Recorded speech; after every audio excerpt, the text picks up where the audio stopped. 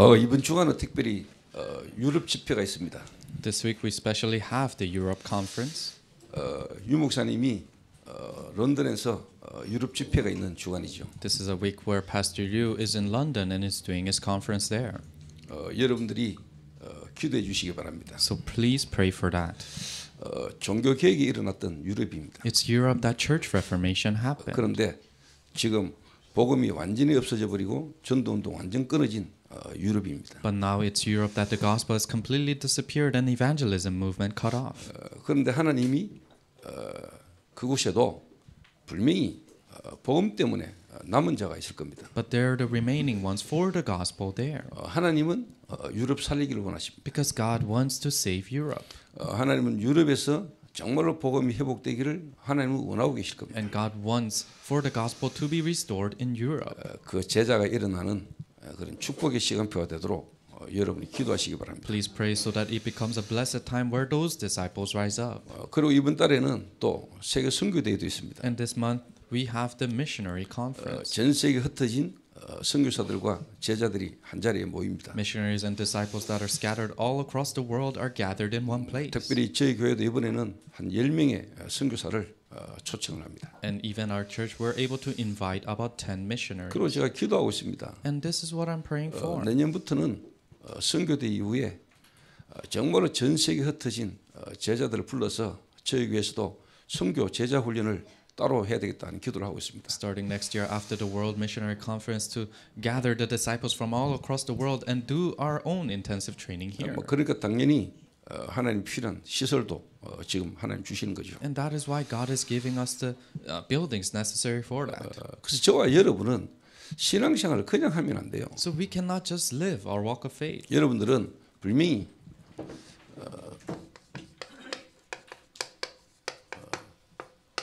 이유를 알아야 돼요. You absolutely need to know the reason. 왜 유럽 같은 데는 미국 같은 데는 지금 교회당이 팔려가고 있습니까? Why are places like Europe and the United States church buildings are being sold?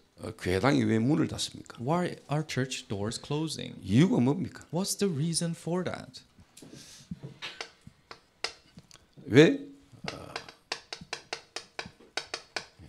교인 감소됩니까? Why are church members decreasing? 왜 다른 종교 이단 사이비들은 자꾸만 부흥되는데 특히 명상운동 이런 단체는 전 세계를 지금 강타하고 있는데 왜 교인들은 감소될까요?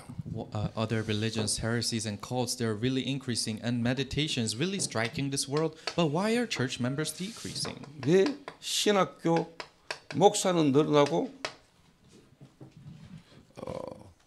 그럼에도 불구하고 현장에는 재앙이 계속 들이닥칩니까? Pastors in theological seminary is increasing, but why are there continuously curses in the field? 그러니까 지금은 또 신학교조차도 지금 문을 닫고 있는 상태입니다. And this is a time where even theological seminaries are closing doors. 목사가 됐는데 지금 목회 안 하고 다른 거 하는 목사가 너무너무 많습니다. They become pastors, but they're not even doing their pastoral ministry and doing something else. 그러니까 교회가 하나님이 원하시고 하나님이 하라고 한 거 안 하고 다른 것 자꾸 합니다. So the churches are not doing what God ordered them to do, but they're doing 여러 가지 something 어떤 else. 다른 종교단체도 할 수 있는 그런 프로그램 중심으로 교회가 흘러갑니다. The church is flowing center around a program that other religions can do too. 저는 하나님 은혜로 이유를 깨달았어요. But for me, through God's grace, I found the reason why. 왜 교회당이 문을 닫습니까? Why are church buildings 왜 closing doors? 교회당이 팔립니까? Why are church buildings being sold? 정말로 사람들의 문제가 뭔지를 모르는 겁니다. Because people don't know the real problem for human beings. 정말로 사람들에게 있는 영적 문제를 모르는 겁니다. They don't know the spiritual problem for the human beings. 그 사람이 영이 죽었어요. Their spirit are dead. 그 사람이 우상 숭배를 할 수밖에 없는 영적 상태예요. They're in a spiritual state where they have to worship idols. 그들이 하나님을 떠난 죄인이기 때문에 마귀에게 장악되어 있단 말이에요. And they're sinners separated from God and they're seized by the demons. 영이 죽었어요. Their spirit are dead. 스스로 하나님을 알 수도 없어요. They cannot know God themselves. 그들 스스로 교회에 올 수 있는 힘이 없어요. They don't have the strength to come to church on 교회 their own. 다니면 와도 그거는 육신이에요. Although they come to church, it's just 그들의 flesh. 영은 죽어 있어요. Their spirits are dead. 그 상태에서 교회 다니면서 종교 생활하면 안 돼요. In that state, they cannot live a religious life just coming to church. 그래서 실제 영적 문제를 모르는 겁니다. So realistically, they don't know the spiritual problem. 사람들이 어떤 상태에 있는지를 모르는 They 겁니다. don't know what kind of a state these people are in. 현장에서 사람을 살려야 되거든요. So you have to save these people in their fields. 이걸 모르고 할 수 없으니까 교회당이 자꾸만 문을 닫을 수밖에 없고 팔려 나가는 겁니다. But because they don't know this and they cannot do this, that's why church buildings are closing doors and being sold. 제 말을 알아들으시겠죠? You understand what I'm saying, right? 현장에 지금 많은 사람들이 죽어 있어요. Many people are dead in the field. 잡혀 있어요. They're seized. 그들이 원하지 않는 삶으로 끌려가요. And they're dragged in a life that they don't even want. 영이 죽어 있다니까요. Their spirits are dead. 이걸 모르니까 사람들이 교회당이 왜 자꾸 팔려나가고 교회당이 왜 문을 닫을까 이렇게 생각하죠. Because people don't know this, then they continuously wonder, oh, why are church doors closing and why are churches being sold? 그래서 예수님은 너희는 가서 그랬습니다. That's why Jesus said, you go. 이스라엘 백성들은 1년에 3번씩 예루살렘에 모여요. Israelites 3 times a year they will gather to Jerusalem. 전 세계 흩어지던 디아스포라들이 1년에 3번 예루살렘 성전에 모여서 예배드려요. The diaspora scattered all throughout the world, they gather in Jerusalem three times a year. 그때 당시에 모든 상황은 예루살렘으로 모이는 겁니다. And all the situation then they were able to see in Jerusalem. 예수님이 너희는 가라 이 말은 어마어마한 충격이에요. Then Jesus saying, you go, that was a great shock to 왜 them. 예수님이 가라 했습니까? Why did Jesus say go? 죽어 있으니까. Because they're dead in their fields. 그들 올 수 없으니까. And they cannot come. 그들은 잡혀 있으니까. And they're seized in their fields. 가서 살리고 해방시켜. So save them and free them in their fields. 영이 죽어 있어요. Their spirits are dead. 스스로 하나님께 올 수가 없어요. They cannot come to God on their own. 그들의 몸이 교회당에 와 있어도 그거는 육이에요. Although their bodies in the church building, that is just a flesh. 그래서 예수님이 가라고 한 겁니다. That's why Jesus said, go. 현장에서 살리라. Save them in the field. 그게 안 되니까 교회당이 팔리고 교회당이 문을 닫는 겁니다. Because they cannot do that, church doors are closing, church buildings are being sold. 왜 교인 감소하지요? Why are church members decreasing? 같은 이유겠습니다만 교인들이 계속 교회를 다닐 이유가 없는 거예요. It is the same reason, but there's no reason for church members to continuously go to church. 왜 그렇습니까? Why?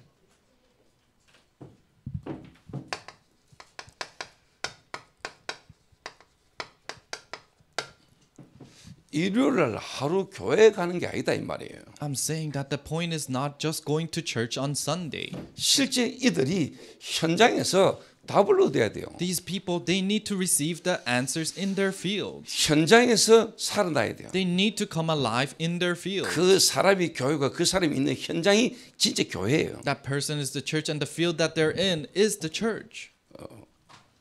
이게 안 되니까 실제로 힘을 못 얻는 겁니다. And because they cannot do that, they cannot receive strength. 교회당 갑니다. They go to church 교회 building. 가서 일요일날 예배 드립니다. And on Sunday they worship. 근데 6일간 현장에 와서는 뭐냐 원래대로 살아갑니다. But remaining of the 6 days, they just live their life. However, 교회하고 본인하고 안 맞아요. they want to. So the church doesn't match with their 말씀하고 life. 안 맞아요. They don't match with the word of God. 자기 바쁘면 교회 안 가. If they're busy, they don't go to church. 자기 집안 일이 있으면 주일날 교회 갈 필요 없어. If they have some family issues, then there's no reason to go 시간 to 남고 church. 자기 취미생활 하기 위해서 교회 가. They do it because it's their hobby or they have leisure. 그러니까 교인들이 교회를 계속 다녀야 될 이유가 없어요. That's why there's no reason for the church members to continuously go to church. 예수 믿는 게 하나의 취미야.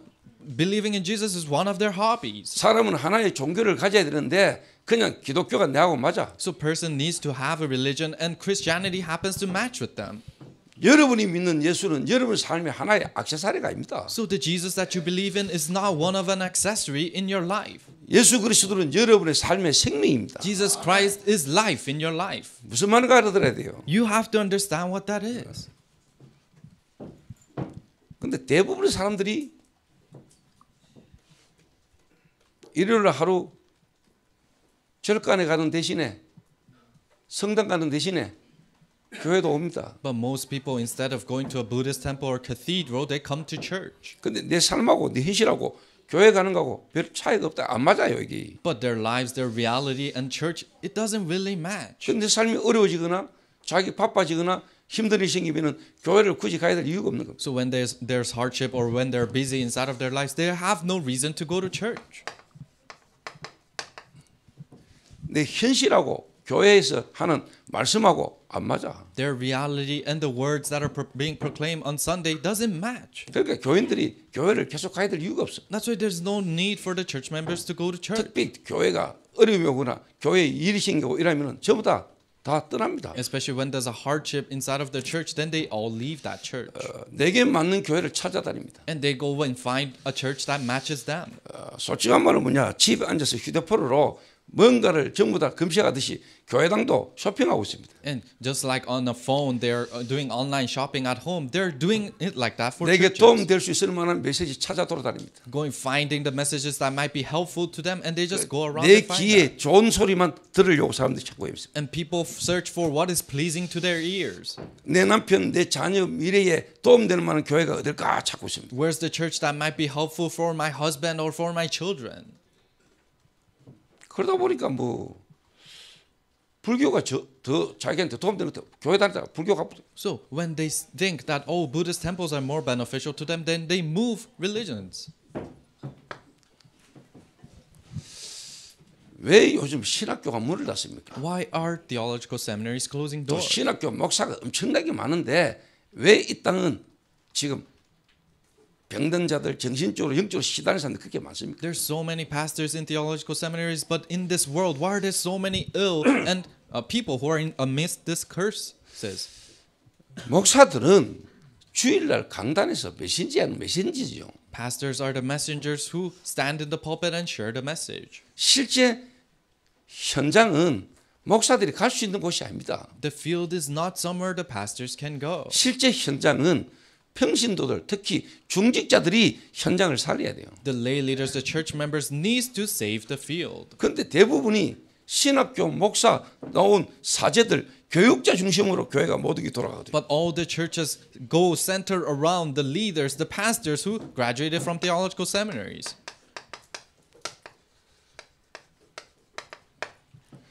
평신도, 중직자를 제대로 지도자로 세우지를 못한 거예요. They cannot raise these lay leaders and also church members as the correct leader in the field. 그러니까 현장이 살아나지를 못해요. That's why the field cannot come alive. 그러니까 교회당 건물을 많은데 현장 가보면 교회가 없어. That's why there's so many church buildings, but when they go into the field, there are no churches. 무속인들이 장악하고 있어. Shamans have completely. 현장에서 사람들이 어려워질 때 빨리 가고 쉽게 갈 수 있는 답 주는 장소가 깃대 꼽아놓고 기다리고 있어. When people are going through sufferings and hardships in their field, the quickest way they can get rid of that is the shamans. 교회당은 많은데 현장 가보면은 교회가 없어. So there's so many churches, but when they go into the field, there are no churches there.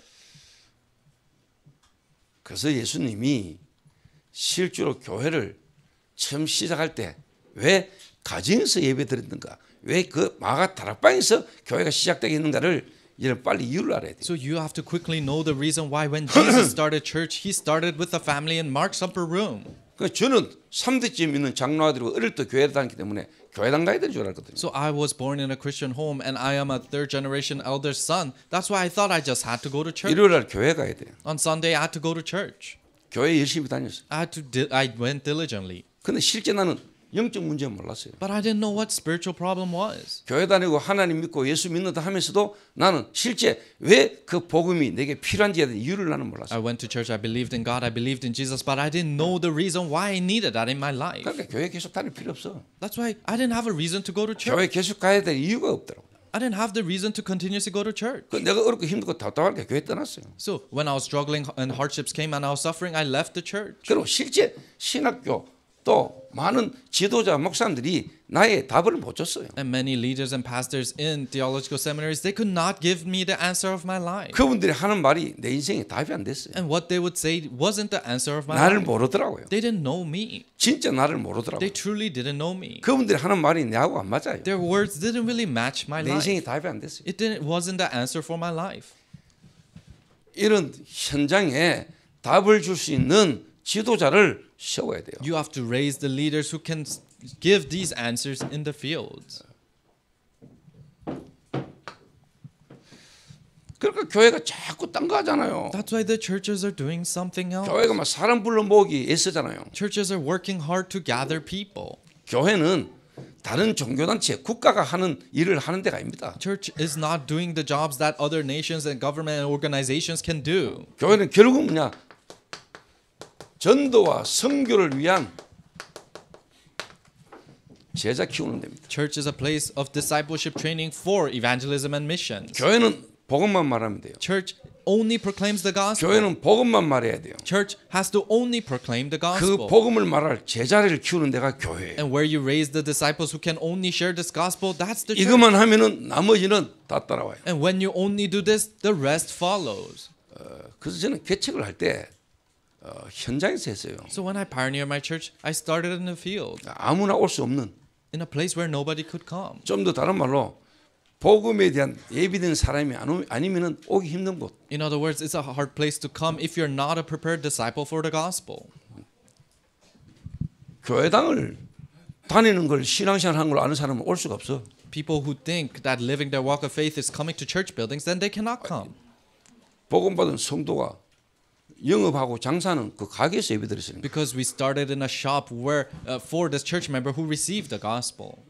여러분 가정에서 예배드린다고 생각해 보세요. Think about it, having worship in your family. 교회당 건물이 있는 장소에 교회 다니는 사람은 그거 가가 예배드린다면요. 뭐 집에서 예배드리노 이랍니다. People who are focused on church buildings, then they come to that home and they think, oh, why are you worshiping at home? 그만 또 체질대가 지리대가 나오는 말이 이다 이네 이라거든요. And that becomes their nature, and what comes out of them naturally is, oh, that's a heresy.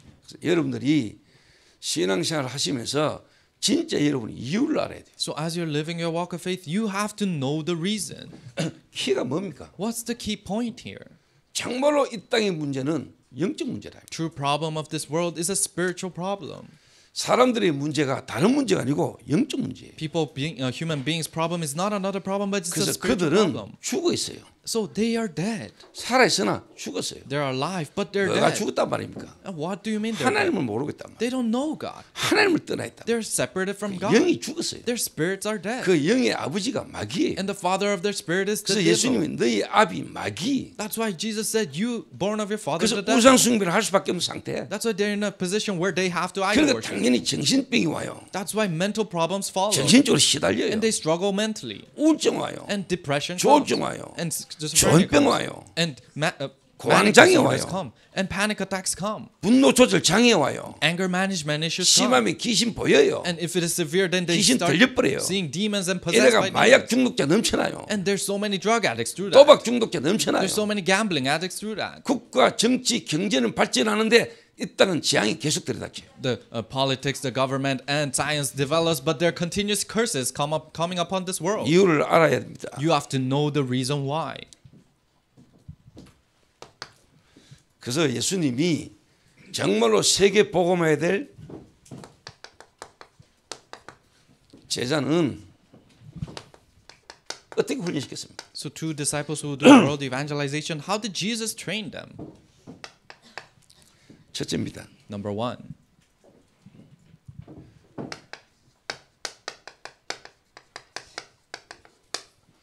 버리는 훈련을 시킨 거예요. he gave them training of discarding. 나를 따라오너라. 내가 너희로 사람을 낚는 어부가 되게 하리라. Come follow me, and I'll make you fishers of men. 예수님이 자기를 따라오는 제자들에게 가장 먼저 주신 메시지가 뭡니까? To the disciples that followed after Jesus, what is the very first message he gave them? 산상수훈이지. It is the teachings in the mountains. 진짜 복이 뭐냐? What is true blessing? 진짜 복이 뭐냐? What is true blessings? 다른 말로 구원이 뭐냐? In other words, what is salvation? 구원 못 받은 인간은 어떤 상태 속에 있는가? What kind of a state are people who didn't receive salvation 그 in? 상태에서 돈을 가진 게 성공이냐? And having money in that state, is that success? 좋은 자리에 앉아 있는 게 성공이냐? Being in a great position, is that success? 그게 복이 아니야. That's not blessings. 진짜 복이 뭐냐? What's true blessings? 설명했어요. He explained them to them. 그런데 여러분이 진짜 하나님이 여러분에게 은혜로 주신 그 구원이라는 게 뭔가 아는 것만큼 버려지겠죠. But salvation that God has given you, and the more you know that, then the more you're able to discard. 오늘 최요한의 패션 어떻습니까? So how is John Choi dressed today? 아침에 탁 나오는데 보니까 내가 준 겨울 양복 탁 입고 나오더라고요.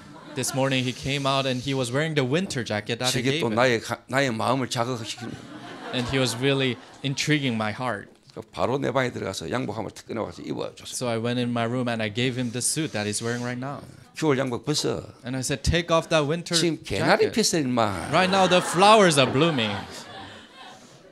또 입으니까 기가 막히게 맞아요. And he was wearing it and it fits him very well. 또 신발 탁 줬어요. And I gave him his shoes. 근데 양말을 또 막 이상한 거 신고 나왔어요. And he was wearing strange socks. 야 벗어. I said, take it off, discard it. 좋은 게 있으면 버려지거든요. So if you have the good things, you can discard it. 좋은 게 있으면 버려진다니까. If you have the good things, you can discard it. 오늘 성가대 윤태호 봤습니까? Have you seen Yoon Tae-woo in the choir today? 권생 양복 쫙 입은 거 보십니까? Did you see his very navy blue suit? 좋습니다 오늘 제가. I gave it to him today. 줍니다 저는. So I just give. 저는 잘 버립니다. I discard very well. 제가 가지고 있는 게 더 좋은 게 많으니까. Because I have better things that I have.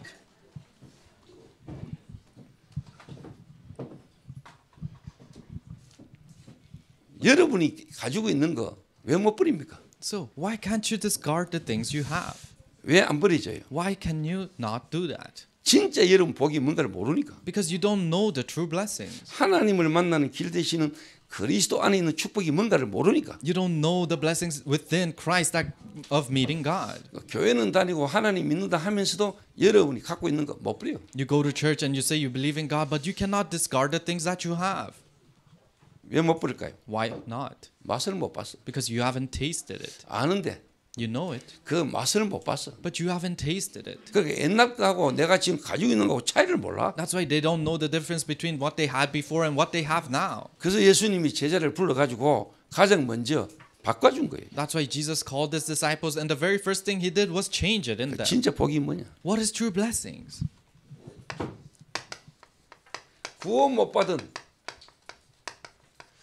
불신자 상태가 얼마나 처절한 상태인가를 모르고 있는 거예요. They don't know the state of an unbeliever is such a devastating state. 그러니까 교회 다니고 신앙생활을 한다고 하는 사람들이 불신자가 부러워. That's why people who go to church and live their walk of faith, they're jealous of the 나는 unbelievers. 교회 열심히 다니는데 교회 안 다니고 안 믿는 신자를 볼 때 내보다 나은 것 같아. Oh, I go to church very diligently, but when they see unbelievers who don't even go to church, it seems like they're better off than them. 뭐 전도하라고 하는 그 사람은 벤츠 타고 다니는데 자기는 소나타 타고 다녀. And the people that you have to evangelize to, they're riding Mercedes-Benz, and you're riding some older car. 아파트 좋은 데 사는데 자기는 월세 살아. They live in a great apartment, but you're living in a rented house. 그 사람에게 말 못해. And you cannot speak to them then. 할 수가 없어. You are not able to do that.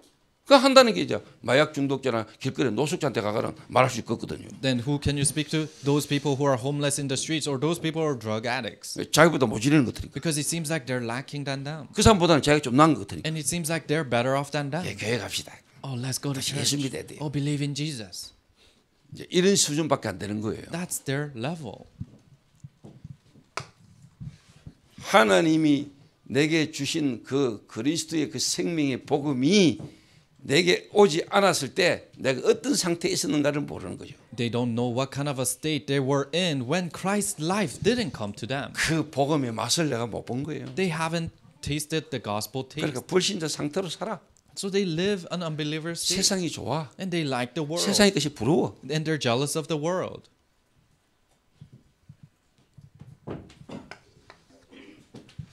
정말로 하나님이 저와 여러분에게 생명을 주셨습니다. Truly God gave you and I life. 그리스도를 주셨습니다. He gave us Christ. 그 은혜를 인하여 너희가 믿음으로 말미암아 구원을 받은 이게 하나님의 은혜의 선물입니다. Through that grace you have received salvation through faith, and that is a gift from God that He has given you. 그리스도를 잘 몰라. They don't know Christ very well. 하나님이 우리에게 주신 이 그리스도에 대한 이 생명에 대한 가치를 잘 몰라. They don't know the value within Christ and life that God has given us. 그러니까 안 버려져. So they cannot discard. 못 버려. They cannot throw away 옛날 거 the old things. 가지고 있어. They still have that. 예수 믿으면서도 그걸 자꾸 원해. Even though they believe in Jesus, they still want those things. 새 세상에 있는데 They have new life. 정말로 다른 세계가 있는데 There's the new world. 정말 지금까지 알지 못한 다른 맛이 있는데 There's the taste that they have never tasted before.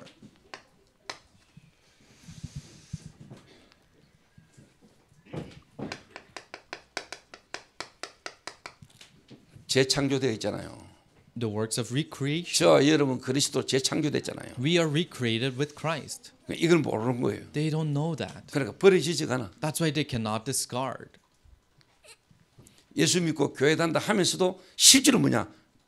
안 보여. They say they believe in Jesus and go to church, but realistically they cannot see. 그래서 예수님이 제자들을 불러가 산상수훈 산에 올라가서 제자들에게 가장 먼저 가르친 거예요. That's why Jesus called his disciples and he taught them in the mountains of these things. 심령이 가난한 자 복이 있다. Those who are poor in spirit are blessed. 의에 줄이고 목마른 자가 복이 있어. Those who are thirsty for righteousness, they're blessed. 핍박받는 자 복이 있어. Those who are persecuted, they're blessed. 그러니까 완전 지금까지 가지고 있는 사상을 완전 무너뜨리는 거예요. So he's completely crumbling down their ideologies that they had from before.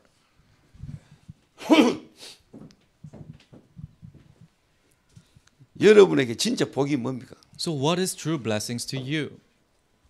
자, 이래 되면은요. 여러분에게 많은 게 따라와요. Then many things follow after this. 여러분이 진짜 제가 말하는 이 복음만 알아들어도 여러분에게 어마어마한 게 따라온다니까요. When you listen to the gospel, then many things follow after that. 여러분이 영적 치유되는 뿐만 아니고 정신 치유돼요. Not only spiritual healing takes place, but mental healing takes place. 여러분 몸, 여러분 삶에 실질적인 응답과 증거가 오게 돼 있어요. Realistic answers are bound to come to your body and your 이 life. 맛을 못 보고 많은 성도들이 그렇게 살아가고 있습니다. But many church members are living like that without being able to taste this. 그러니까 교회당 팔리지. That's why church buildings are being sold. 교회당 문 닫아. Church buildings are closing 교인 doors. 감소돼. And church members are decreasing. 교인만 감소됩니까? 신학교 문 닫아. And is it only for the church? No. Seminaries. 이제 목사가 조롱거리가 돼요. Now, the pastors become a joke to other people. 그러니까 교회가 몸부림쳐보지면 안 되는 거예요. That's why the churches are working hard, but it doesn't work. 버리는 훈련. The training of discarding. 다른 말로 가치관부터 바꿔. In other words, you're changing your values. 세계관 바꿔야 돼. You have to change your worldview.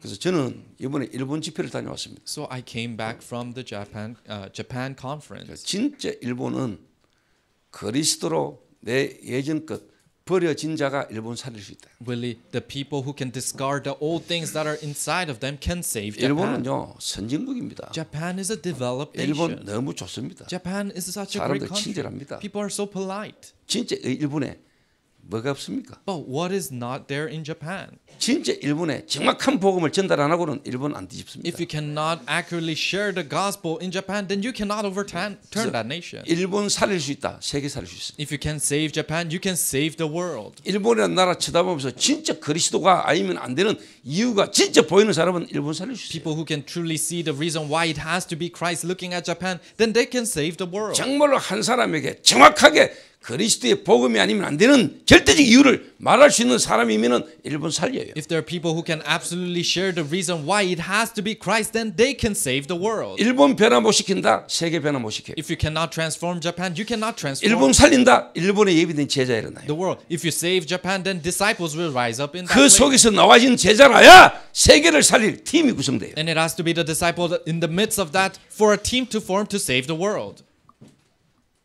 저는 확신이 있습니다. I have assurance.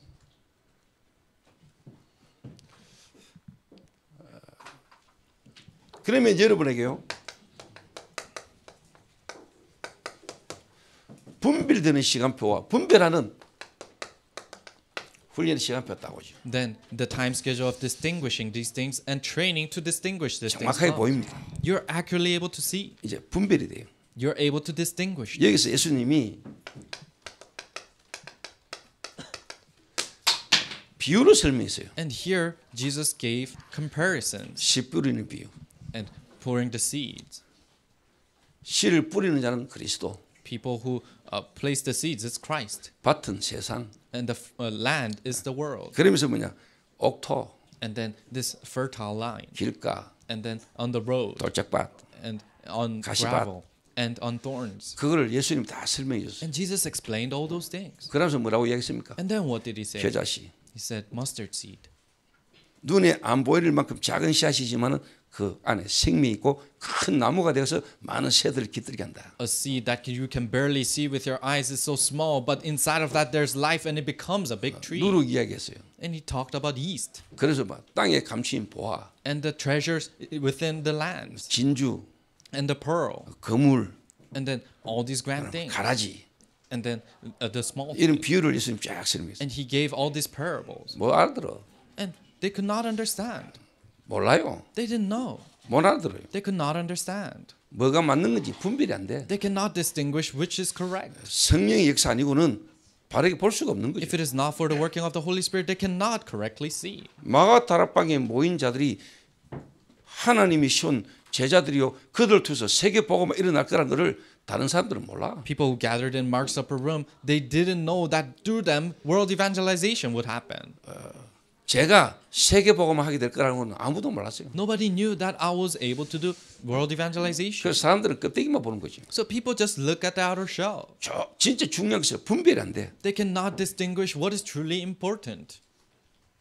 어마어마한 46년 전 헤롯 성전에 가야 일이 되지. Oh, you have to go to this grand temple of Herod for 46 years, then works will arise. 그 마가 다락방에 금종령 내려진 그 마가 다락방에 가면 됩니까? How can you gather in this place where they are not able to gather by law? How can you go to that place? 헤롯 성전에 가야 뭐라도 될 것 같지. You have to go to this grand Herod temple for works to happen. 그 마가의 다락방에 그 숨어 모인 것처럼 보이는 연약한 자들이 모인 거기에서 뭔 세계 복음화가 될 줄 누가 알았겠어요? In this Mark's upper room where this weak and lacking people have gathered, who knew that world evangelization was going to happen through them? 교수, 정치인, 어마어마한 인물들이 있는 교회를 가야 우리 자녀들도 영향을 받고 여러분 성공할 처럼 보이지. 그 갈릴리 출신들이 모인 거기에 우리 자녀를 보내서 뭔 좋은 대학을 가겠어요? These great politicians and scholars gathered inside of this place, then we have to send our posterity there for them to be influenced by that. How can you give them into this people of Galilee that have gathered? 가치가 안 바뀌었으니까 뭐. Because their value haven't changed. 진짜 중요한 게 뭔지를 모르니까. They don't know what's truly important. 본인은 뭐 구원받았다고 교회는 다르지만 그들 속에 진짜 원하는 거 있는 거는 다른 거예요. They say they have received salvation, but truly what's inside of them was different. 분별이 되겠어요? Then how can they distinguish? 분별 안 되지. They cannot distinguish this.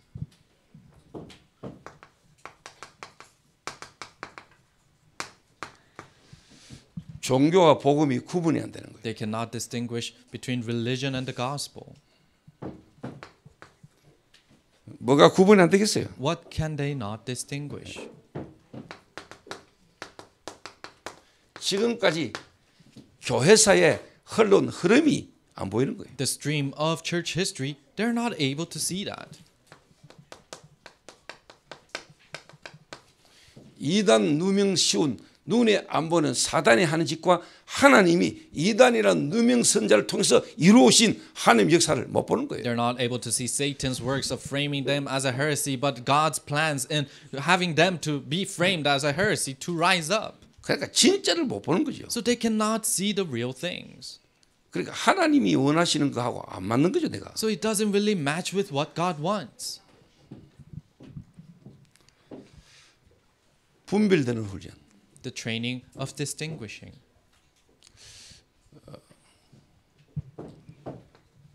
세 번째입니다. Number 3. 확인되는 시간표. The time schedule of confirmation. 확인시키는 훈련. The training of confirming. 주는 그리스도시요 살아계시는 하나님의 아들이십니다. Lord, you're the Christ, the Son of the living God. 이게 진짜 확인돼 버려야 돼요. You need to confirm this. 여러분 요래 딱 인도받아 오면 확인돼요. If you're guided like this, then you're able to 정말로 예수는 그리스도구나. Oh, truly Jesus is the Christ. 이 그리스도는 하나님이시구나. And this Christ is God. 이 그리스도로 나는 구원받은 하나님의 자녀구나. And I'm a child of God who received salvation through this 이 Christ. 땅에 모든 것 다 있는데 하나가 없구나. There's everything in this world, but one thing is missing. 왜 내가 지금까지 그렇게 살아왔는데도 행복할 수 없었던 이유? Or I've lived all this my life, but why? The reason why I couldn't 내가 be 모든 happy. 것 다 잃어버리고 멸망의 자리에 있었던 것처럼 보이는데 이 그리스도로 내가 지금 행복할 수밖에 없는 이유. I've lost hold of everything and it seems like I was in the midst of disasters, but why I can be happy with this 이런 Christ? 게 이제 자꾸 확인돼요. You're able to confirm these 확인되는 things. 시간표가 와요. This time schedule of confirming this comes. 정말로 예수가 그리스도 맞습니까? Is truly Jesus the Christ?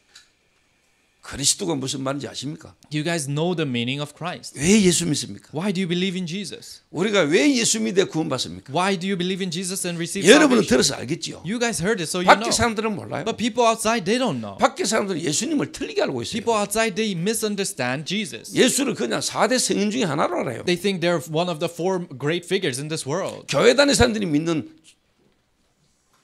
그냥 뭐 대상인 줄 알아요. And they think it's just a subject that people who go to church believe in. 밖에 사람들이 정확하게 복음 제대로 들은 사람이 별로 없어요. There aren't many people who accurately heard the gospel. 왜 정확하게 복음 아는 자를 통해서 정확하게 한 번도 들어본 적이 없으니까. I said because from someone who accurately knows the gospel, that was never delivered to them. 왜 우리가 예수 믿어야 됩니까? So why do we have to believe in Jesus? 왜 하나님은 우리에게 그리스도를 보낸다고 했습니까? Why did God say He will send the Christ to 왜 us? 우리 인간이 구원을 받는데 그리스도를 통해서 구원받습니까? Why do human beings receive salvation through Christ? 도대체 우리 인간의 문제가 뭡니까? What is the problem for human beings? 마약입니까? Is it drugs? 이혼입니까? Is it divorce? 경제입니까? Is it finance? 그 문제입니까? Is it that problem? 아닙니다. No. 인간의 진짜 문제가 뭡니까? What's the true problem of human beings? 왜 하나님은 인간에게 구원을 주시는데 그리스도를 보낸다고 했습니까? Why did God give us salvation, but why did He say He will give Christ? 그 그리스도의 자격은 뭡니까? What's the qualifications for that Christ? 그 그리스도로 이 땅에 오신 분이 딱 한 분 계세요. And there's only one who was qualified for that Christ. 그분이 2000년 전에 나사렛 목수의 아들 오신 그 예수가 그리스도예요. And the Jesus who came 2,000 years ago as the son of a 그래서 우리가 carpenter 예수 믿는 겁니다. in Nazareth is Christ. That's why we believe 예수 in 믿는 Jesus. 순간에 우리에게 어떤 축복이 왔습니까? The moment we believe in Jesus, what kind of blessings did we 예수 믿어 receive? 우리는 이제 어떤 방향으로 가야 됩니까? What kind of direction do we go when we believe in 예수 Jesus? 믿는 우리가 왜 살아야 됩니까 이제? Why do we have to live this life? 삶의 이유와 목적이 뒤바뀌어 버려요. Your purpose and your plan for life changes. 그런 제자를 교회가 못 남긴 거예요. And the churches cannot leave behind these kind of 그런 disciples. 제자를 못 키운 거라 이 말이에요. They cannot raise these kind of disciples. 여러분이 이게 탁 와지면 어떻게 될까요? So when this comes to you, then what happens? 핍박이 옵니다.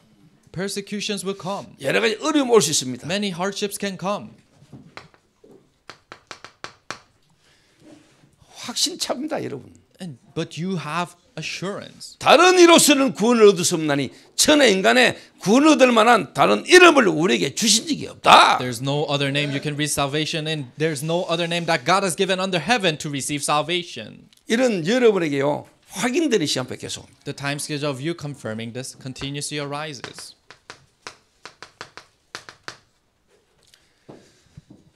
여러분을 하나님이 택하신 족속이요 왕 같은 제사장이다. 그의 귀한 빛의 덕을 선전하기 위해서 여러분을 불렀다. You're the chosen people and you are like kings and he has called you to fulfill his meanings. 베드로입니다. It's Peter.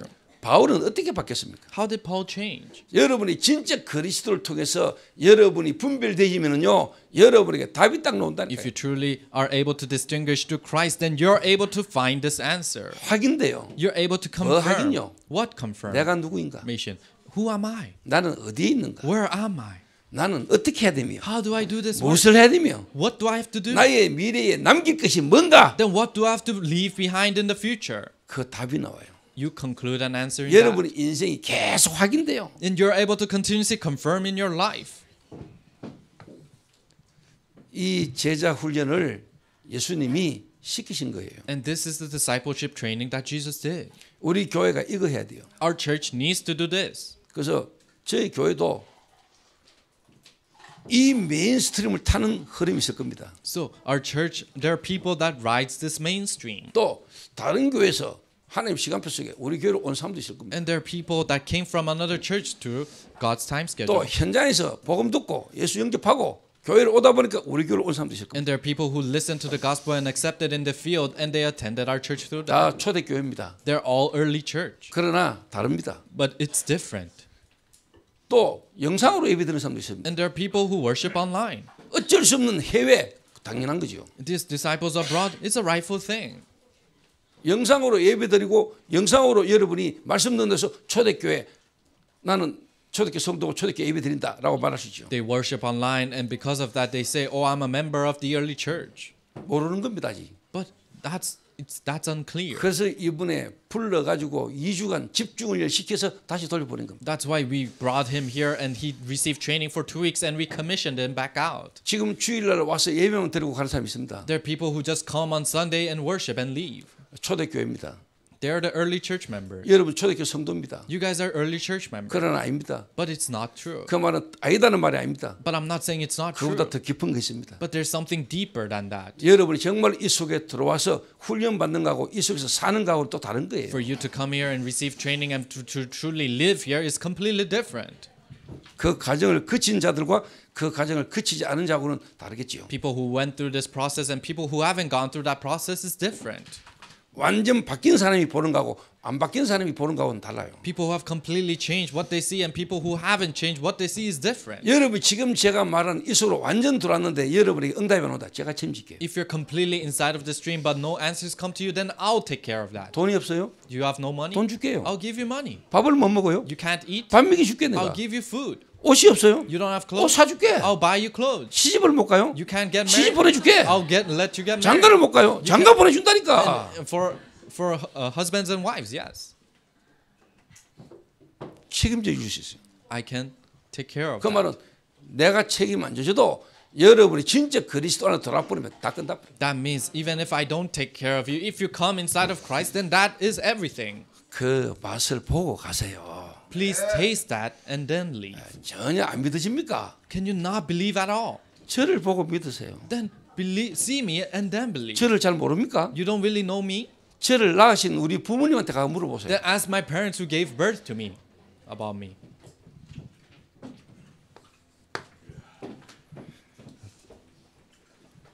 자, 여러분이 이래 되면은 여러분이 어떤 실질적인 증거가 오겠습니까? Then what evidences come to you when this happens?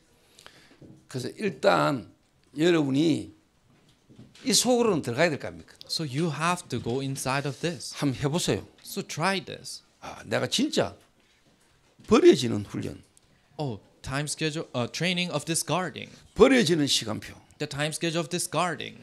분별되는 시간표, Time schedule of distinguishing. 확인되는 시간표. Time schedule of confirming. 그 이후에 여러분이 와지는 증거. And the evidences that follow after that.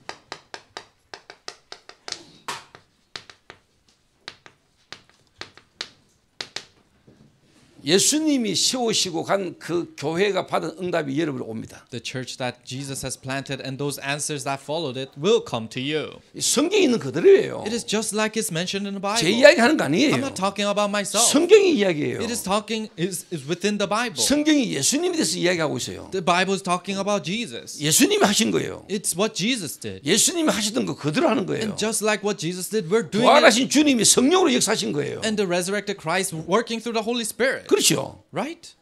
여러분 이대로 안 되면 안 돼. If you cannot do it like this, then it cannot work. 이게 내 말 같으면 여러분 들으면 안 돼. If it is these are my words, then you 내가 don't 하는 listen 이 to 말이 me. 성경에 있는 이야기고 예수님이 하신 말씀이라면 여러분 들어야 돼. But if these words are inside of the Bible and what Jesus did, then you have to listen to me. 마가 다락방 교회에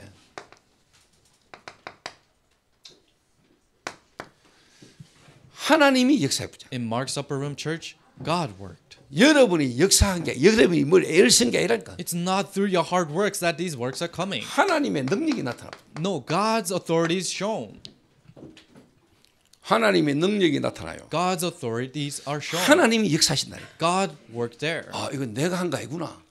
This is not 이거 done by 하나님 me. 역사구나. This is work of 이게 God. 여러분이 와본다니까요. You start to realize that. 내가 뭘 하는 게 아니라니까. It's not that you're doing this 어느 work. 날 하나님이 역사해 버려요. One day God starts 여러분이 working. 봐도 이건 내가 한 거 아니야. And even when you see it, you 이게 see 하나님의 that it's 역사야. not my works but works 하나님이 of God. 살아계시는구나. God is alive. 하나님이 역사한 거구나. God is working 이 here. 처음이 와본다니까. This experience comes to you. 정상적인 사람이라면 여러분 충격 옵니다. If you're an ordinary person, then you will be shocked by that. 아, 이건 내가 아니구나. Oh, this is not me. 나와 상관없는 거구나. Oh, this is unrelated to me. 하나님 역사하셨구나. Oh, God is working here. 내가 지금까지 예선가 아니구나. Oh, it's not my hard works until now. 하나님이 하시니까 되는구나. No, God did it, so He worked. 하나님 하시면 되네. Oh, if God works, then it 하나님 works. 살아계시네. Oh, God is alive. 하나님 역사하시니까 되네. Oh, God works, then it works. 이게 여러분이 와버려요. These things come to you. 왜 구슬을 한다고 생각하세요? Why do you think people do exorcism? 왜 사람들이 구슬을 합니까? Why do they do the spiritual rituals? 구대봤습니까? Have you done exorcism? 귀신빨 받아봤습니까? Have you worked by the demons? 뭔가 여러분이 애쓰는 것보다 더 좀 괜찮은 일들이 일어나는 걸 경험해봤습니까? Have you ever experienced that rather than your diligent works, something is working out by 왜 itself? 사람들이 피로회복제 마십니까? Why do people take these energy drinks? 한번 먹으면 괜찮아지는 거거든. Because when they drink it once, it seems like it's 그 working. 계속 먹잖아. That's why they continuously take it. 그래서 약물 중독되잖아. And then they get addicted to that substance. 그 다음에 귀신 역사예요. So when you do exorcism, demons work. 그럼 잠시 잠깐 먹어도 돼. And it seems like works are happening. 뭔가 힘들고 어렵다. 마약 한잔 해버리면 You're struggling and suffering and you do drugs. 잊어져 버리거든. And you forget. 왜? 다른 걸 경험해버리니까. Why? Because you experience something stronger. 그러니까 죽어가는 건데 모르고 사람들이 그게 계속 빠지잖아. But that is killing you, but people don't know that, so they 어느 continue 날 to 그래서 do it. 빠져나올 수 없는 상태 되버려. And you become in a state where you cannot escape from that. 잭팟 터졌을 때 나오는 호르몬이 어떤 건지 압니까? You know the hormones that come out of you when you hit a jackpot.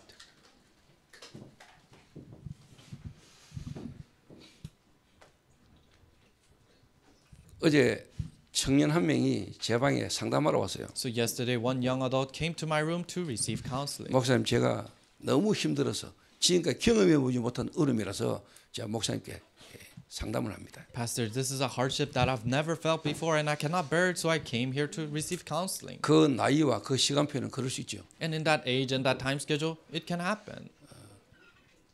자, 한마디로 말하면 경제 문제예요. And in other words, it's financial problem.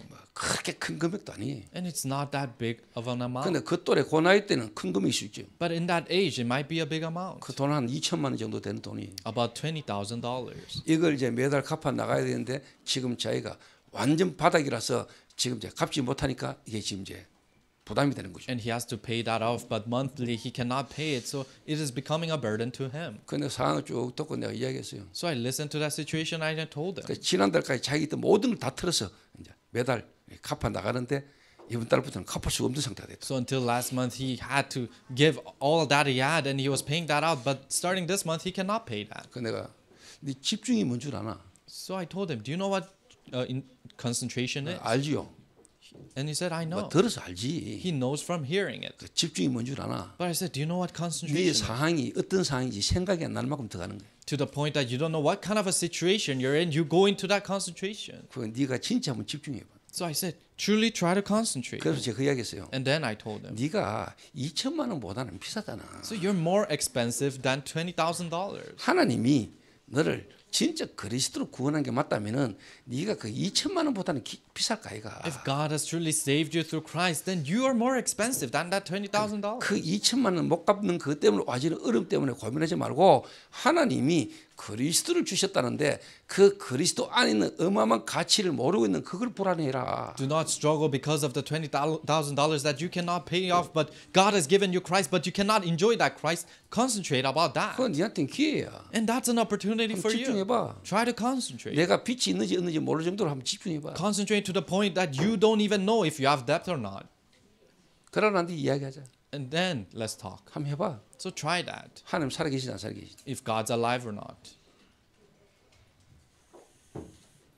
그 기회죠. So it's an opportunity 그 for him. 친구한테 기회 아닙니까? For him, it's an opportunity.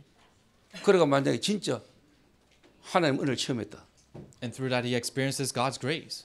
2천만 원 못 갚아 어떤 일이 생겼다. And something happened because he couldn't pay that money off. 그것 때문에 원망불평 안 생길 겁니다. He won't have resentment because of 불 that. 속에 갑니다. He'll fall into 왜? that. 그 속에 주님 계시니까. Why? Because God is still there. 그것 때문에 내가 뭐 이런저런 어떤 뭐 문제 생긴다. 괜찮아요. Oh, these problems arise because of that. It's okay. 그 문제를 넘어서는 힘이 와 있으니까. Because he has the strength to surpass, transcend that. 그런데 대부분이 그거 경험 안 하고 그 속으로 안 들어가고 대책 세우거든요. But most people, they make other plans without going inside of that problem. 그러니까 절대로 뭐냐 다니엘처럼 불못불 속에 들어가서 하나님의 능력을 체험할 수 있는 기회가 없어. That's why they don't have the opportunity to go in the fire like Daniel and see how God is working. 하나님의 능력을 경험하고 그 증거할 간증이 있을 수가 They 없어. cannot have the testimony of experiencing God's powers inside of their lives. 진짜 예수 믿습니까? Do you truly believe in Jesus? 하나님 믿습니까? Do you believe in God?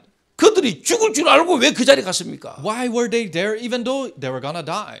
아니 여러분 한번 생각해 보세요. Think about it. 포로대가 왔어요. They were captives 바벨론에. in Babylon.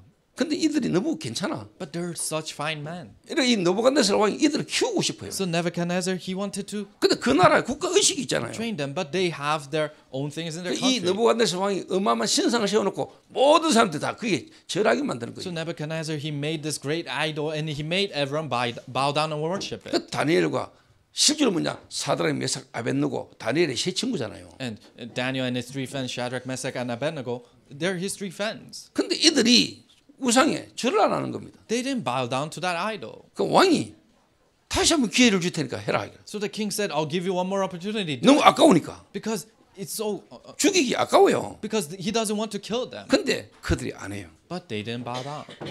이래가 왕도 어쩔 수 없지요. So the king couldn't do anything with them. 새 놈을 묶어가지고 불못불 속에 집어넣었어. He tied three of his friends and he put them into the fire. 근데 보니까 세 명을 집어넣는데 네 명이 그 불 속에서 거느고 있는 거예요. And they put three people there, but they saw that there were four people in that fire. 머리털을 하나 안 상하고 And not even a hair was lost. 그 어마어마한 나라 바벨론에 그것도 느부갓네살 왕에게 하나님의 능력이 체험됐겠죠. In that grand nation of Babylon and to King Nebuchadnezzar, they saw God working there. 나는 어제 그 청년한테 그 이야기를 했어요. This is what I told that young adult yesterday. 인간적으로 내가 그 친구 그거 문제 해결 못 해주겠습니다. So, humanly speaking, will I not be able to solve that problem for 한 him? 달에 50만씩 갚으면 된다는데. He said, oh, 1 month, about $500 and that's 내가 it. 한 달에 50만 원 못 도와주겠어요. Then can I not help him with that $500? 내가 한 달에 monthly? 50만 원 도와줄게 이야기 안 했어요. But I didn't tell him, oh, I will help you with that. 집중해봐. No, I said concentrate. 진짜 집중했다. Truly concentrate. 은혜 받았다. And you receive grace. 해결 안 돼도 돼. It's okay if it's not solved. 해결되는 게 응답이 아니에요. Solving it is not the answer. 해결 안 돼도 괜찮은 힘이 생겨. You have the strength that even if it's not solved, 그 it's 문제 okay. 상관없어. It's unrelated to you. That 오직 problem. 그리스도. Only Christ.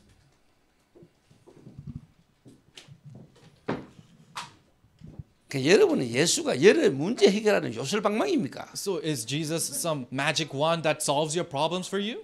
예수를 그리 믿잖아요. You believe in Jesus like 내 that? 문제 해결자. Oh, the problem, solution to my problem. 그뭐 문제 없으면 그리스도 필요 없습니까? Then if you don't have problems, do you not need Jesus? 문제 필요 없는 인간이 있습니까? Is there someone who doesn't need 인간의 problems? 문제가 드러난 문제입니까? Is the problem for human beings a revealed problem? 하나님 그 문제 해결하려고 그리스도 보냈습니까? Did God send the Christ to solve that revealed problem for you? 인간의 근본을 회복하라는 말이에요. No. Restore the fundamental part of 하나님 humanity. 원래 인간을 창조할 때 그 인간의 축복을 회복해라 이 말이에요. When God created original men, restore that blessings that God has given them. 여러분이 사람을 잘못 가르치면 안 돼. You cannot teach people incorrectly.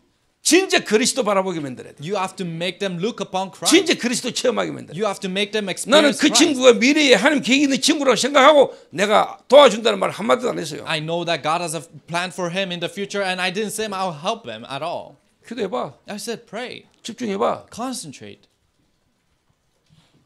네가 몸 밖에 있는지 몸 안에 있는지 모를 만큼 집중해봐. Concentrate to the point that you don't even know if you're in the body or out the body. 진짜 체험돼 버리면은 그 문제 해결된다 안 된다 아니요. 와도 문제가 계속 있어도 상관없는 상태 돼. If you truly experience that, then it doesn't matter if problems come to him or not. He is in a state that is unrelated to him. 조혁수 집사 있잖아요. You know Deacon Hunsu Cho. 음주 운전으로 교도소 가게 되잖아요. He was arrested because of drinking and 벌금 driving. 400만 원 나왔어요. And there was a $4,000 fine. 그 조혁수 그 부모님이나 가족이 그 400만 원 갚을 능력이 없었겠어요? And Hunsu Cho, his family and his friends, did they not have that $4,000? 99% 부모들은 400만 원 주고 자식 교도소 안 가게 할 겁니다. 99% of parents will pay that fine so that he doesn't go to prison. 그 내가 도와주지 말했습니다. But I told them, do not help him. 교도소 가 했어요. I said, go to prison. 가봐. Go. 그것도 갚는 방법이야. And that's a way to pay that off. 그 말은 진짜 집중해라 이 말이죠. That means truly concentrate. 그러니까 그런 것들이 쌓여가지고 지금 조역수가 된 거예요. And those things are stacked up, and now he's the person he is. 그러니까 술 알코올 중독자 치유됐다 이 말이 아니에요. I'm not saying an alcoholic was healed. 앞으로 하나님이 중요한 전도 운동에 서시겠죠. No, God's gonna use him in this important evangelism movement. 그런 것들이 쌓여가는 거죠. And those things are being stacked up. 암 걸려도 괜찮아. It's okay if you have cancer. 암 낫는 게 목적 아니야. Your plan is not to get 진짜 그 통해서 하나님을 향한 하나님 자체에 진짜 집중해 버리면 병 안 고쳐져도 괜찮아. through that. But if you're truly able to concentrate on God because of that, then it's okay if you're not healed from it. 왜? 그곳이 하나님 계시니까. Why? Because God is there still. 내 안에 주님 계시니까. Because God is inside of 죽으면 you. 천국 가니까. And if you die, you go to heaven. 사는 동안에 이유가 있어야 될 거 아닙니까? And you need to have a reason when you're 생명 living. 유지가 말라고. If you're trying to keep alive, 좀 더 then 오래 살아가 말라고. to live a long life to do what? 비누방에 똥칠하려고? To do useless things? 나는 그런 안 살고 싶어요. I don't want to live like that.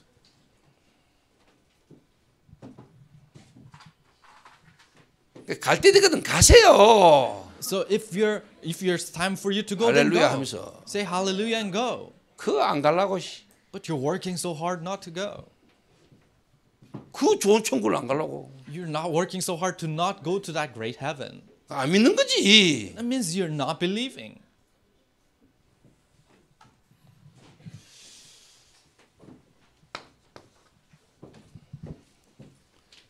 목사님 말씀한 그 청년이 누굴까? 또 그런 머리 굴리지 말고. So stop rolling your heads thinking, oh, who is that young adult that the pastor is talking about? 근데 제가 만약에 여자다. But let's say I am a woman. 내가 결혼의 나이에 있는 여자다. And I'm a woman who is in an age that I have to get married. 그러면 저는 그럴 가능성이 있는 남자를 잡겠습니다. Then I'll hold on to someone who is inside of that 지금 possibilities. 조금 직장 생활로 돈 좀 있고 여유 있게 그냥 뭐 있는 놈보다는 나는 그런 남자를 잡겠습니다. Rather than someone who is living well inside of their steady business, I'll hold on to someone like him. 요셉이 총리 됐을 때는 여러분 못 가요. So when Joseph already becomes governor, you cannot go 요셉이 up to him. 총리 되고 난 데는 옆에서 아무리 윙크하고 지랄해도 안 돼. So when Joseph's already the governor, no matter how much flirting you try to do to him, it won't 언제 work. 요셉 같은 인물을 잡을 수 있냐? When can you hold on to someone like Joseph? 노예로 있을 때, When he was a slave. 교도소 갔을 때까지만도 가능성이 있어. When he went to prison, then there's still a possibility there. 바로 앞에서가 총리 되고 난 데는 여러분이 아무리 가가지고 난리치기도 안 돼. But when he's already a governor in front of Pharaoh, no matter how much you try to flirt with him, it won't work. 정말로 언약의 남자를 만나고 싶습니다. Oh, you truly want to meet a person of the covenant? 복음이면 됩니다. Oh, is it possible with the gospel? 그러면서 다 짜가예요. They say that, but they're all fakes. They don't mean it. 왜? 분별할 수도 눈이 없는데 뭐. Why? Because they cannot distinguish this. 그런 남자가 아무한테나 붙는 줄 압니까? And do you think those kind of men stick to any kind of woman? 그런 여자가 아무데나 오는 줄 압니까? And those kind of women, they stick to any kind of man. 믿음으로 통하는 겁니다. You connect with faith. 그래서 그 청이 이름 안 가르쳐 줍니다. That's why I won't say his 또 이 name. 말 듣고 여자들도 대시할까 싶어가지고. Because listening to that, then the girls will start to go. 네가 요셉이다 이러면서. Oh, you're Joseph. 또 보디발 안에 놓으면 골치 아파. And if it is like Potiphar's wife, then it's truly a headache. 그 제가 여러분들 뭐 좀 힘들고 어렵고 했을 때 턱턱 도와주는 사람은 별로 가망 없는 인간인갑다 이렇게 이해하면 돼요. So when you guys are going through hardships and I just help you with that, then just know that you're a hopeless being. 어떻게 보면 하나님이 진짜 역사할 수 있는 경험할 수 있는 걸 막아보는 수도 있어요. In other words, I might be blocking where they can experience God's 그러니까 true works. 하나님이 요셉을요 완전히 왕따시키잖아요. So God made Joseph a complete loner. 누구도 도와줄 수가 없어. Nobody could help him. 좀 더 다른 말로 돈 필요 없어. In other words, he didn't need help. 알아듣겠나? Do you understand?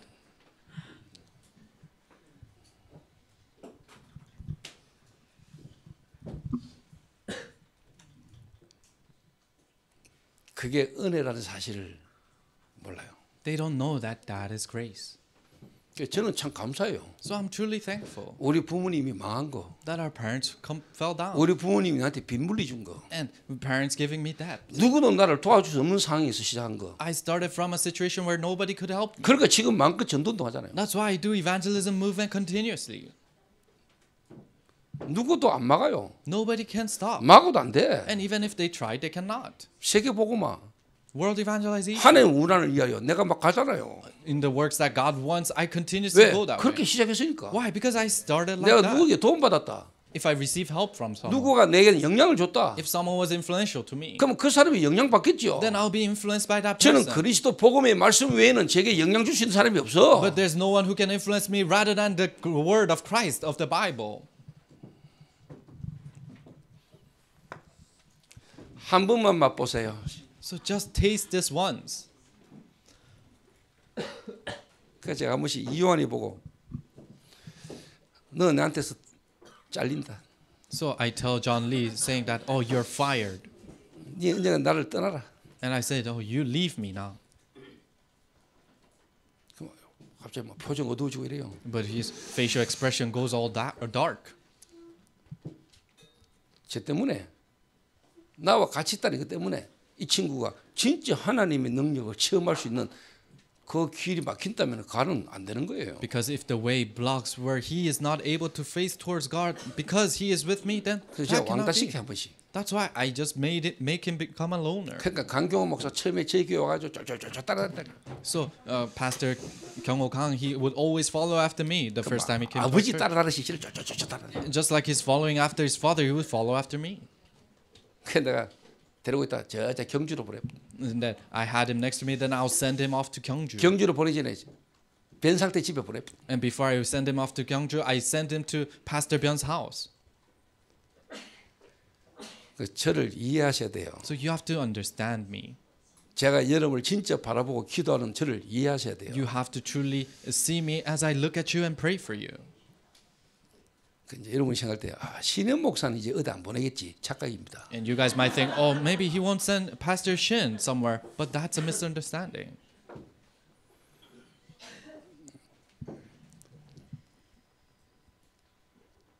제가 기도하고 있는 게 있습니다. There's something I pray about.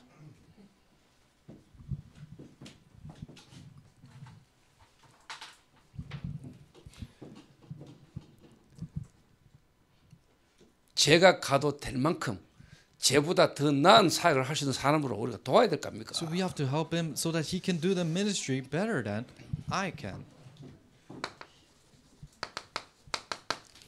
전도문 열립니다. Evangelism doors will open.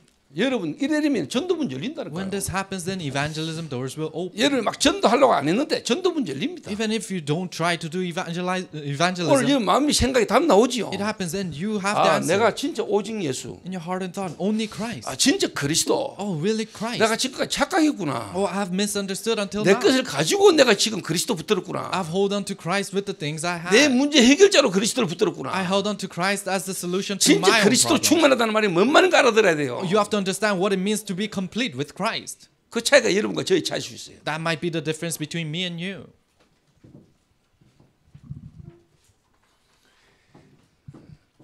그러니까 여러분 전체에 영향을 주기 위해서 태영이가 만약에 내가 말하는 이 그리스도 알아들었다 끝이에요. So let's say Taeyong understands this Christ that I'm talking about, then it's finished. 앞으로 진짜 제대로 된 사람이 하나 나오는 거예요. A figure who is truly complete comes out. 뭐 예를 들자면 그래요. And that's just an example. 만약에 우리 청년들이 앞으로 이런 인물 하나 나왔다. 전도자가 나오고 중직자 되고 사람이 나와요. Let's say young adults you become like this. One young adult becomes like this, then lay leaders and disciples will rise up. 근데 제가 지금까지 제가 이 말을 알아듣는 사람 제가 그렇게 많이 못 봤어요. But I haven't seen many people who truly understand what I'm saying.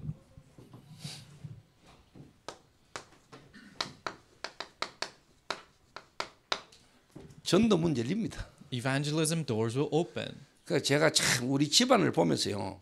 우리 가문 배경 보면서요. 저는 진짜 은혜입니다. So looking at my family, looking at our family line, it's truly grace for me. 특히 저는 잔대가리 안 돌아가는 게 하나님 은혜입니다. Especially for me to not be able to use my head a lot, that's grace for me. 제가 대책 세울 수 있는 능력 없는 게 진짜 은혜입니다. Not having the power to be able to make other plans, that's grace for me. IQ 70이 은혜라니까요. Being 70 IQ is grace for me.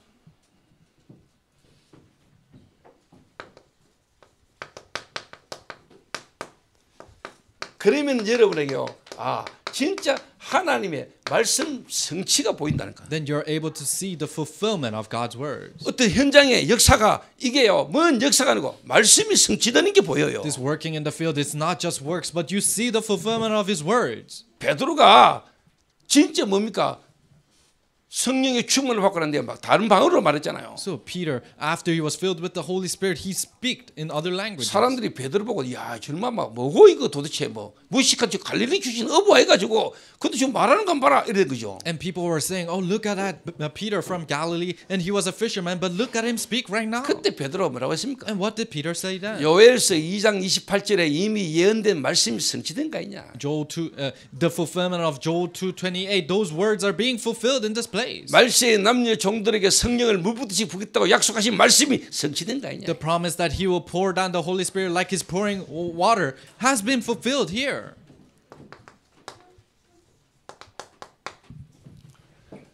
그때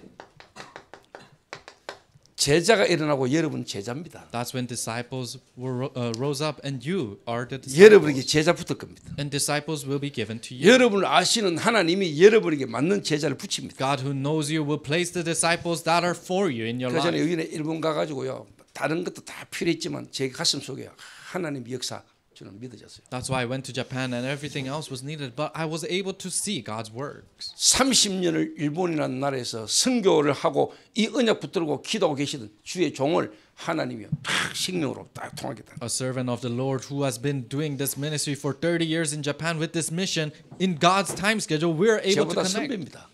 And he's a senior than 한 me. 나라에 30년간을 선교 현장에 있었던 사람입니다. And he's a person who was in one field in another nation for 30 years. 하나님이 그분의 마음과 생각에 역사하시는 게 믿어졌어요. And I believe that God was working inside of his heart and thought. 앞으로 함께 세계 복음화 할 수 있는 사람으로 팀으로 하나님이요 이렇게 세우시는 걸 저는 봤어요. And as a team who do world evangelization together, God allowed me to see that in him. 그러니까 그분이 하는 말이에요. And this is what he said.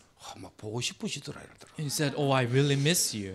그분이 그런 말 할 수 있는 사람이 아니에요. He's not a person who can say this thing. 그런 말을 할 수 있는 성격이 아니라니까요. He's not a personality who can say that thing. Is that 저도 그랬죠. those words? I was like that. 저도 보고 싶었어요. I said, "Oh, I missed you too."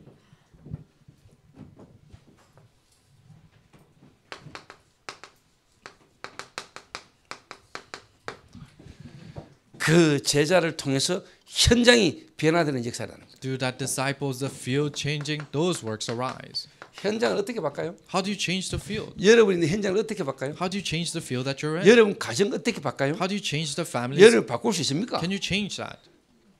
인간적으로 부인한테 좀 잘해주고 남편한테 신경 좀 써주고 이러면 바뀝니까? You do well to your wife and you have more interest in your husband. Do they change with that? 여러분이 이래 돼버리면 바뀌어버려요. No. If you become like this, then you change. 바뀌어본다니까요. You just naturally change. 그러니까 대부분이 청년 처녀 때 막 신하샤 잘한다는 사람끼리 만나 결혼하잖아요. So most young adults, they meet and they say they're living their walk of faith well, and they meet and get married. 그 교회 일 열심히 하고 막 훈련 잘 따라다니고 이제 그걸 보고 이제 신앙 좋고 사명자로 이야기하죠. They diligently serve the church, and they're going to all these camps, and they say that they're doing their living their walk of faith well. 물론 그것도 과정입니다. And that's a process 근데 too. 결혼해가 본인 실제 문제 와버리세요. 옛날 그 모습 어디간 거 없어요. But get married and realistic problems hit them, then you cannot see that in them. 없다니까. You cannot see that. 그게 틀렸다는 말이 하잖아요. I'm not saying that's incorrect. 그 정도로 여러분이 보는 눈이 아직까지 없는 거예요. It means you don't have the eyes to be able to see that. 그럼 저는 뭐 그냥 뭐 그러려니 하고 그냥 뭐 미래를 두고 기다리고 있지요. And I'm just waiting for the future and just seeing as I'm seeing 예, that. 여정이니까. Because it's a journey 과정이니까. and it's a process. 말해도 몰라요. And even if I speak, they 걔는 don't 배보면 know. 알아요. But if they're hit with the problems, they know. 그냥 열심히 하나님 은혜로 막 열심히 한 거죠. They just diligently worked through God's grace. 정말로 본인에게 뒤바퀴에서 체험되지는 이 과정이 쉽게 말하면 하나님 기회로 은혜로 주시는 건데 본인은 힘든 거죠. But the process of truly experiencing this, it is done by God's grace, and they're able to experience that. 그래서 우리 미중모들 제가 기도하면서 기다리고 있어요. So our future lay leaders, I'm continuously in prayer as I wait for you. 그래 우리 미중모가 저한테 한 번씩 어떻게 이야기해요. 목사님 저도 기도하면서 이야기하는 겁니다. So future lay leaders, they tell me that, I am saying this to you in prayer. 네 기도 안 한다니까. But I tell them, you're not praying. 목사님 저도 기도하면서 하는 이야기입니다. Pastor, I'm saying this in prayer. 너 기도 안 해. No, you're not praying. 이 말을 못 알아들어요. But they cannot understand that. 주도 기도하면서 결정한대요. They say, oh, they decide in prayer. 주도 말씀 따라 말씀부터 기도합니다라는 거예요. Oh, I follow after the word of God and I pray. 근데 기도 안 한다니까? But I tell them, you're not praying. 이 말 이해되겠어요? Do you understand that? 네 기도 안 해. You're not praying.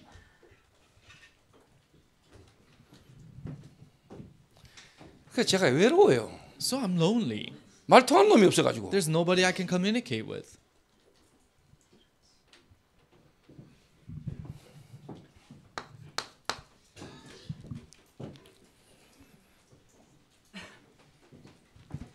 그런데 이 마가 다락방에요 3,000 제자, 5,000 제자 일어났다. But in Mark's upper room, 3,000 and 5,000 disciples 근데 rose up. 유대인들에게만 전도했어. But they only evangelized the Jews.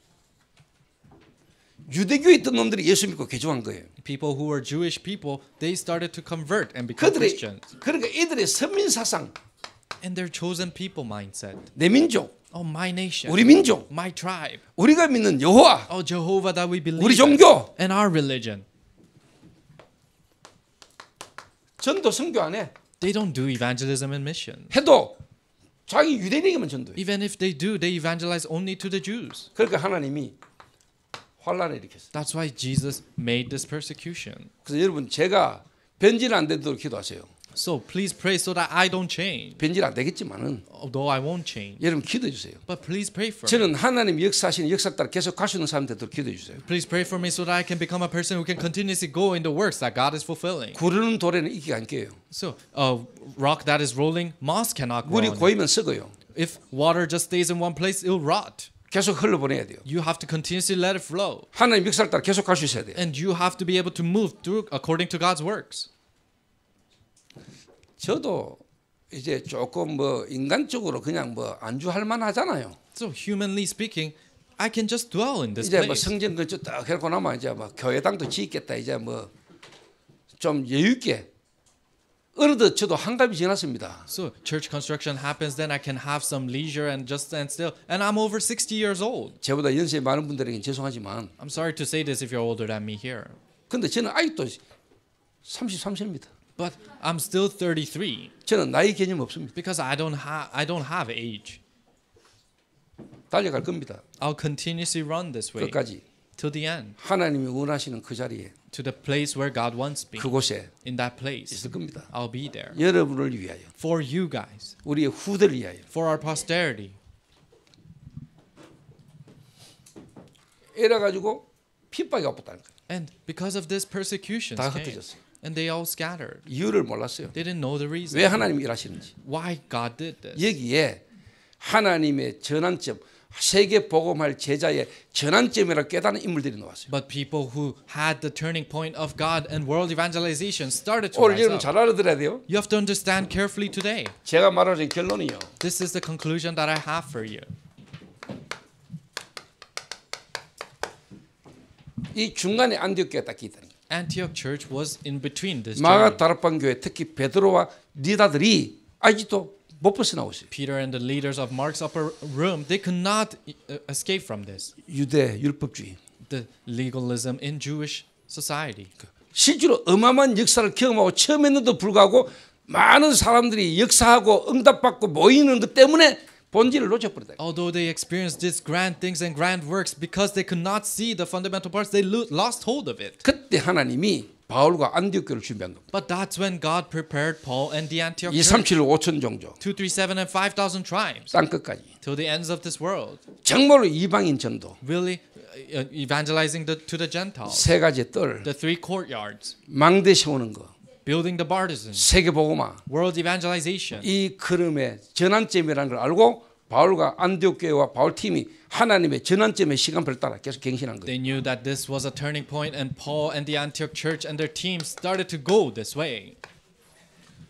저는 지금 이 전도운동하고 있는 우리 전체의 중요한 전환점이라고 봅니다. So I think this is a truly important turning point for 저희 evangelism 교회 movement. 성경 건축 내 인생 미래를 두고 중요한 전환점입니다. Church construction that you're doing for my life and the future, it is an important turning 저와 point. 여러분의 전환점 돼야 됩니다. It needs to become our turning point. 다음 주에 저희 교회 전교인 골프 대회 합니다. Next week we're having the all church member golf tournament. 기존 교회, 기존 목사 생각도 못 하는 겁니다. Ordinary church members, ordinary church pastors, they cannot even imagine that. 플랫폼 뭔 말인지도 모릅니다. Platform, they cannot understand. 단어는 압니다. 플랫폼. They know the word. 플랫폼 진짜 불신자들이요 정말 오고 싶은 교회 그리고 그 플랫폼을 통해서 진짜 제자 찾는 교회. 여러분 저희 교회는요 중요한 시대의 전환점을 여러분 맞이해야 돼요. A platform where even the unbelievers want to come and you're truly find the disciples among that. So we need to become the turning point of this age. 플랫폼입니다. It is a platform. 바울 팀이 전 세계 237 나라를 두고 뭐냐 플랫폼을 세운 겁니다. Paul and Paul's team for 237 nations, they started to raise these platforms. 워치타워입니다. 파수망대. It's the watchtower.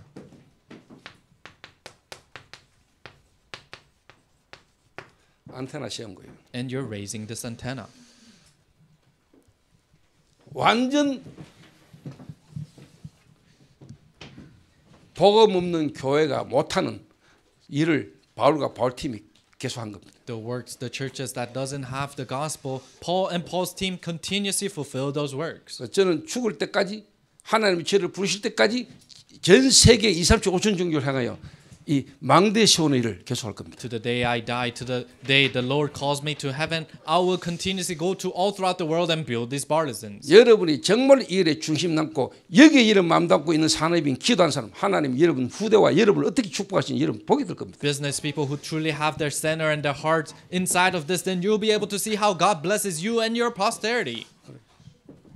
언뜻 보면 환란이 일어난 것처럼 보이죠. If you just see it, it seems like a problem around. 환란 아닙니다. It's not a persecution. 하나님이 이 일을 할 사람을 구별해 내는 겁니다. No, He's distinguishing the people who do God's work. 전도운동 단체에 이런저런 일이 일어날 수 있습니다. In evangelism movement organizations, these kind of works can arise. 여러분 문제라고 생각하십니까? And you think those are problems. 하나님 입장에서는 구분하는 거예요. But in God's perspective, He's distinguishing 하나님 those people. 구분해 내는 거예요. God is discerning these people. 그러니까 여러분 분별하는 눈이 있어야 될 거 아닙니까? You need to be able to have the 이 eyes 소중하고 귀중한 세계 복음화 일을 아무에게나 하게 하십니까? to distinguish that. How is God gonna place to anyone this important world evangelization work? 사단이 가라지를 뿌려요. No, Satan continuously tries to divide. 그 교단 신학교 교수가 그 교단을 탈퇴하잖아요. That organization's theological seminary professor went out of that 여러분은 알고 organization. 신학교 교수가 그 교단 탈퇴하는구나 이렇게 생각할 수 있겠죠. And you guys might just think, oh, that person, a professor, resigned from that 제가 볼 때는 organization. 사단이 뿌려놓은 가라지입니다. No, when I see it, it's what Satan has placed inside of his heart. 그 가라지가 드러난 겁니다. And those things are being revealed. 마지막 추수 때까지 그냥 놔둬라 했습니다. 하나님이. And God said, just leave it until the final 그 harvest. 거짓 교사, 거짓 선지자, 거짓 신학교 교수에게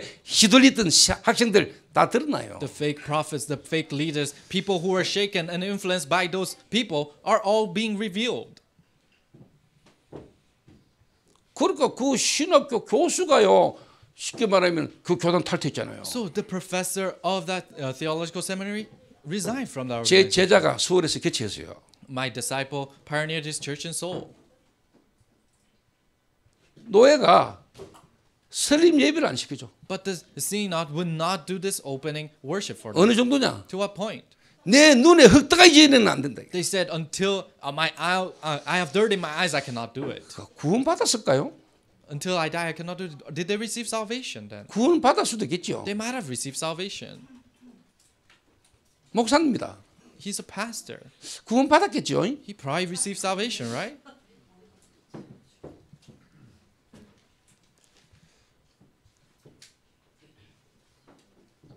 생명 걸고 복음 전하는 전도자와 교회가 노예 가입을 하기를 원하는데 안 받아줘. A church and an evangelist who stakes their lives to spread the gospel and they want to register in the synod, but they block that. 교단 탈퇴한 놈도 있어. And there's a person who resigned from the organization too.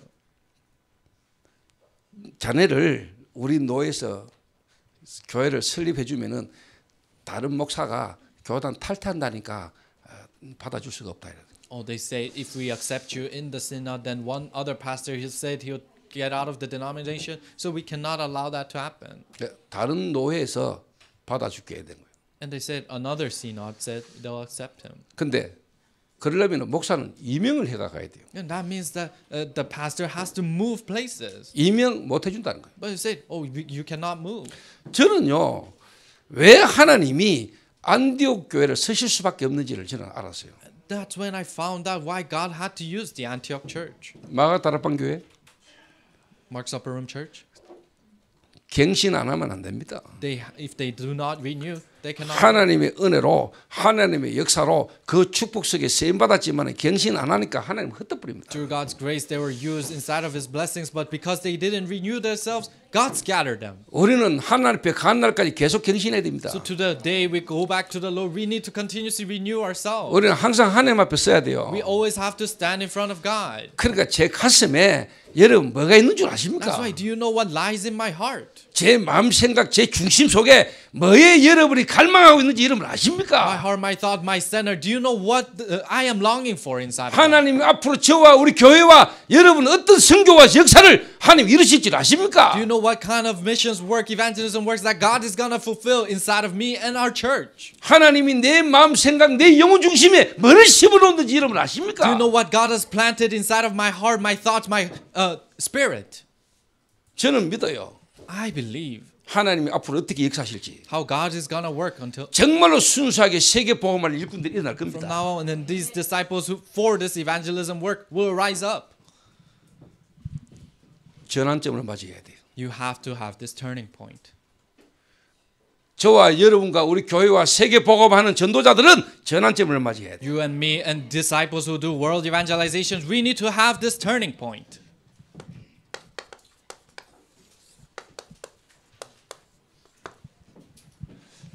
그래서 저와 여러분 죽을 때까지 하나님 앞에서 계속 갱신이. So till the day we die, it is always renewal for us.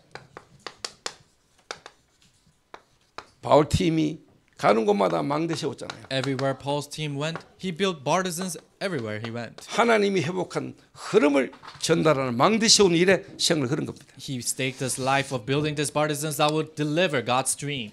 이 축복 속에 저와 여러분이 인도받게 되기를 주의 이름으로 I 축원합니다. truly hope that you and I can be guided inside of these blessings. 기도하겠습니다. Let us pray. 하나님 감사합니다. God, we thank you. 이유를 아는 신앙인이 되게 하옵소서. Help us to become believers who know this reason. 정말로 그리스도로 끝을 내는 전도자들 되게 Help 하옵소서. us to become evangelists who end with Christ. 나의 성공을 위한 그리스도가 아닌 그리스도로 충분한 우리의 상태가 되게 하옵소서. Not Christ for me, my things and my success, but help us to be sufficient with Christ. 오늘 모든 멤버들이 모든 제자들이 오늘 그리스도로 완전 담내는 시간 되게 하옵소서. All the members, all the disciples, help them to completely resolute with only Christ. 예수님의 이름으로 기도하옵나이다. In Jesus' name we pray. Amen.